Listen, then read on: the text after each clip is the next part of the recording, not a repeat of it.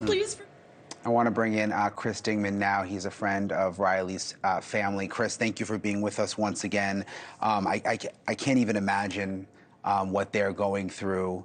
I know you're in the house with them right now. I just hope that the support from the country and really the world, I mean, this story touched so many people. I hope that that's at least helping them a little bit right now. 100%. I'm actually literally straight above them, and the family's downstairs in the living room. The airboat captains, United Cajun Navy, everybody else that showed up in airboats, a lot of the families. It's just kind of a fellowship tonight in the house. And I'll be honest with you, I went to the candlelight vigil tonight. It was phenomenal having people there talking. Exactly what you said. You know, I drove 6 hours to come and look for Riley. I've been following it every week. You know, every day I wake up in the morning to see what's posted, and to hear the conversations that's going on downstairs right now, to where the family can breathe, have normal conversations without just tears erupting, and you're looking at Michelle, and then you start crying, and everybody's crying, and there's a long road ahead of us.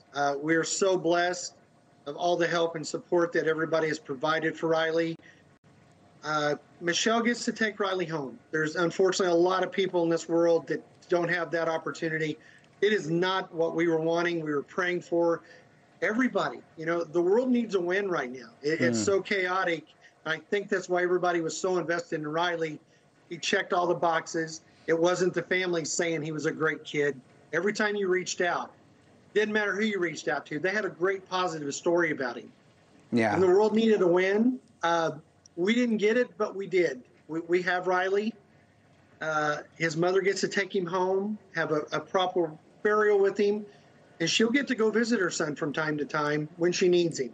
You know, I know. And we all need him. And I know there's no real closure in a situation like this, but I'm glad that she's able to take him home. I think that obviously goes a long way, and I'm glad she's getting a lot of support right now. And I think his personality and light came through in all these stories and pictures, how close he was to his mom. I think that's why people felt this connection to the story. Have police, Chris, been able to provide any more information about what happened?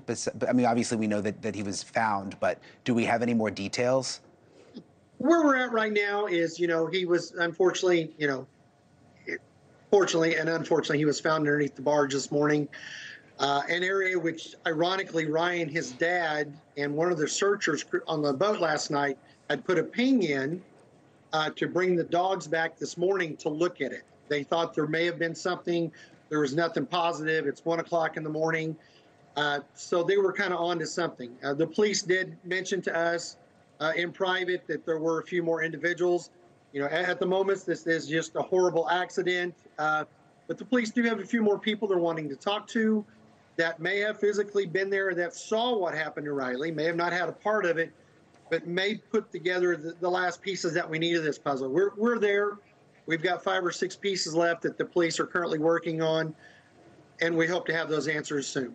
Yeah, and maybe, you know, other college kids watching or just anyone can learn something from this situation. And I'm not pointing fingers, because I can remember being in college and drinking too much and walking home alone, and sometimes maybe not even knowing how I got home, and sometimes my friends also leaving a bar and I should have gone with them, but I didn't.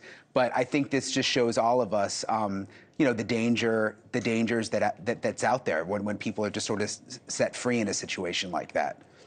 You know, I'd had the conversation with Riley, and one of the little things I took is I told all the boys, I said, and I've had a lot of them, I've had the privilege of being in their life, and I said, when you go to a big city, put your billfold in your front pocket.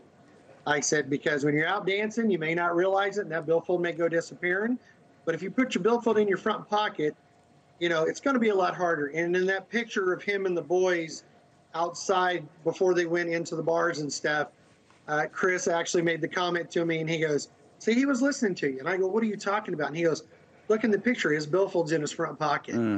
And, you know, it's little things like that we're going to have forever.